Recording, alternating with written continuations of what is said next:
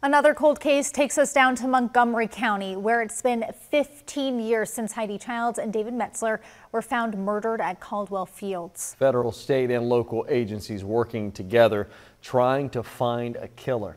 Now, the team in charge of the case is using new technology, helping with the investigation. State Police Special Agent Scott Mitchell says they intend to identify and prosecute the person responsible for those brutal murders. The team believes that there are people that know what happened the night David and Heidi were murdered who have not yet come forward.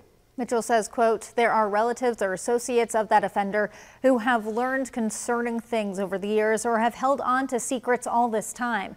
There is a $100,000 reward for any tips that can lead to an arrest. If you know anything about that night, you'll want to call Virginia State Police. We have that phone number online. It is 540-375-9589.